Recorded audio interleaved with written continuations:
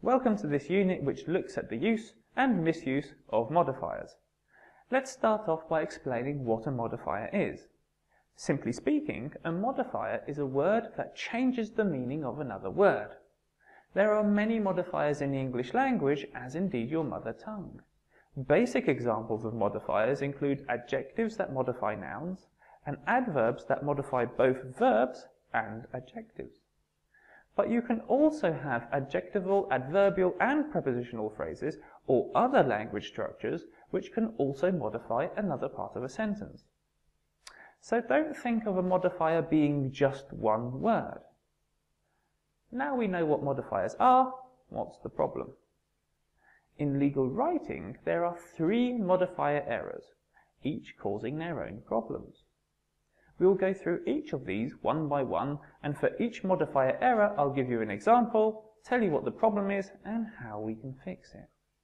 But before we do that, it's important to mention why these mistakes are made. In all cases, modifier problems are caused by careless writing, in which the author makes the assumption that the reader will know exactly what he or she is writing about. I'm sure you know what I mean. As you're writing, you're lost in your thoughts and about communicating a message, and you're writing and you're writing and you're writing.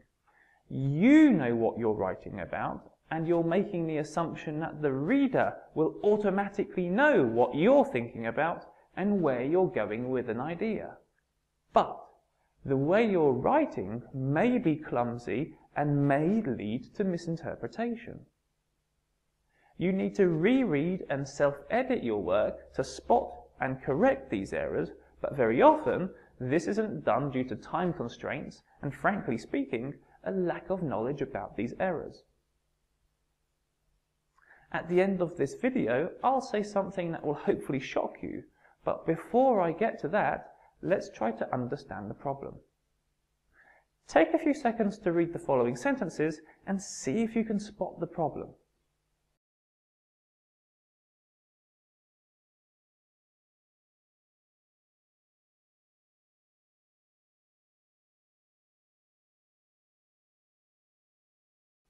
No doubt you got it. The modifier in each sentence has been misplaced. In other words, not put next to the thing it should modify, but something else.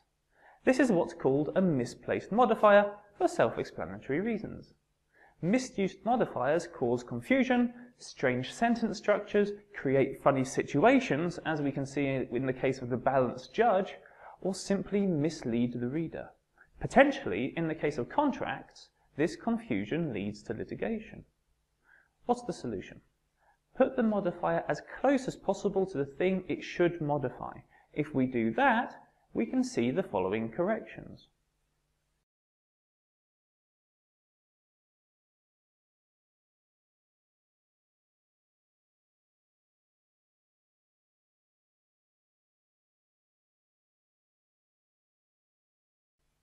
Suddenly, everything makes a bit more sense. Take a few seconds to look at this sentence and try to identify what the problem is.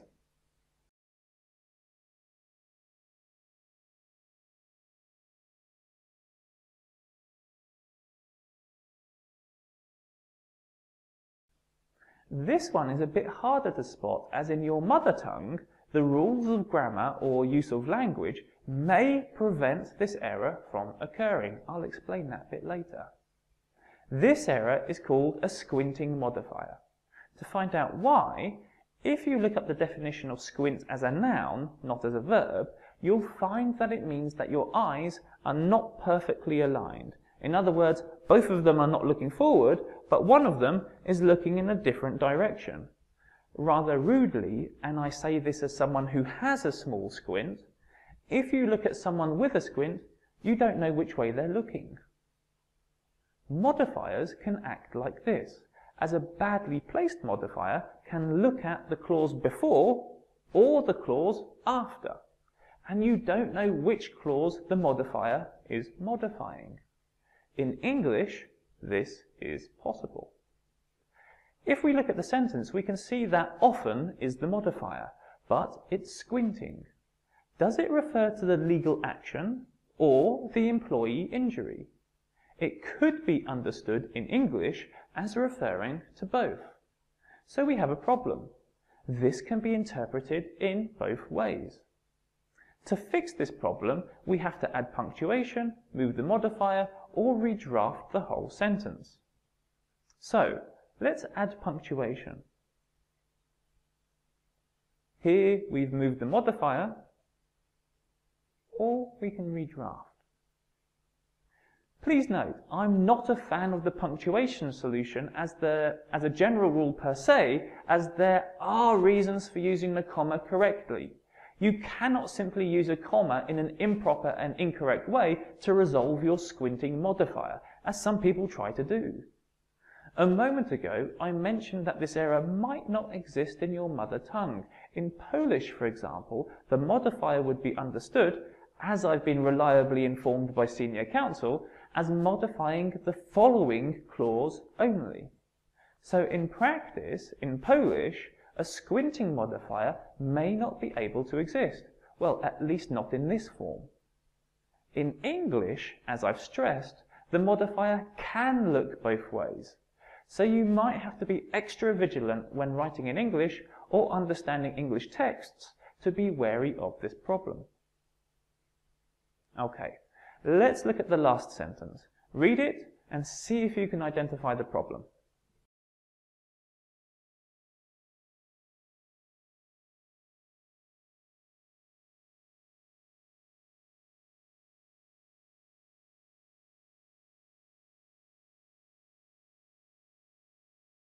Something doesn't quite fit, right?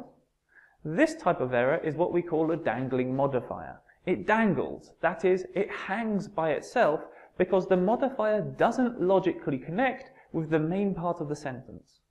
In the example sentence, the dangling modifier is having used a clever disguise. The bit that follows then says the police. This logically leads us to believe that the police used a clever disguise, which doesn't make a great deal of sense. If we read further, we find out that there is a thief. Aha! The thief used the clever disguise. So what's the problem? The dangling modifier needs to logically connect to the correct subject. If it doesn't, you end up creating a confusing or ridiculous situation. I'll just note here that the dangling modifier can appear at the end of a sentence as well. What's the solution?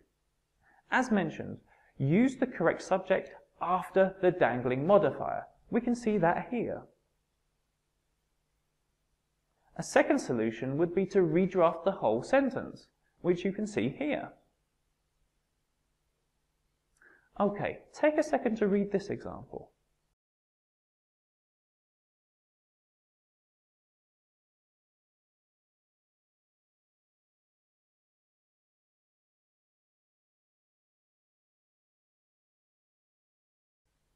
Here we've got another dangling modifier error. The agreement clearly is not capable of negotiating all night. Only the parties involved are. So let's correct this by using the correct subject, or by redrafting,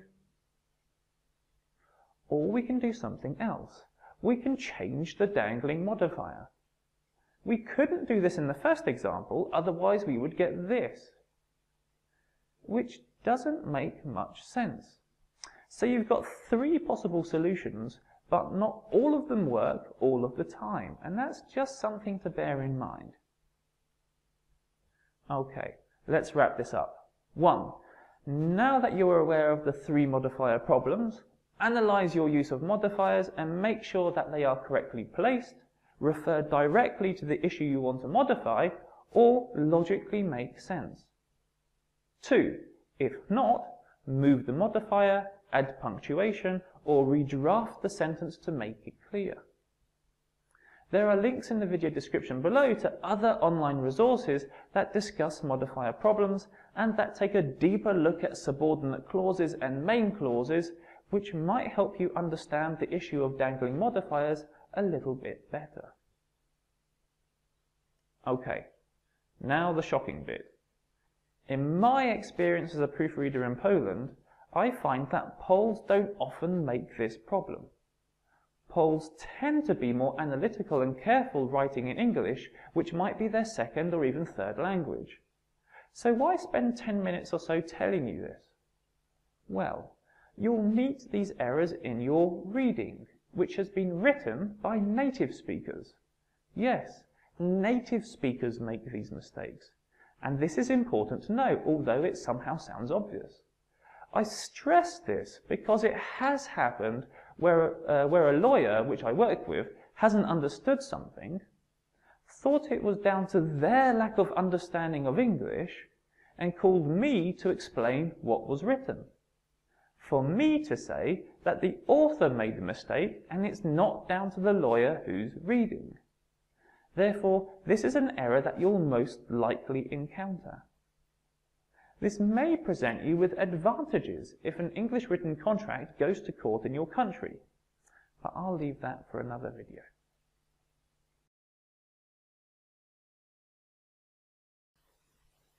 Okay, now we know what the problem is, why it is a problem, and how to fix the problem, we can now test the rule by doing the questions below. However, if you are unsure about any of the points which I've made, please go back and watch the video again.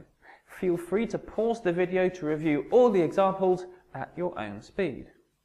After you do a question below, you can click to see a suggested answer. Just before you get started, please note the following. Please read the question and the hint carefully to make sure you complete the questions properly. Don't just get stuck into the questions, read what you have to do first.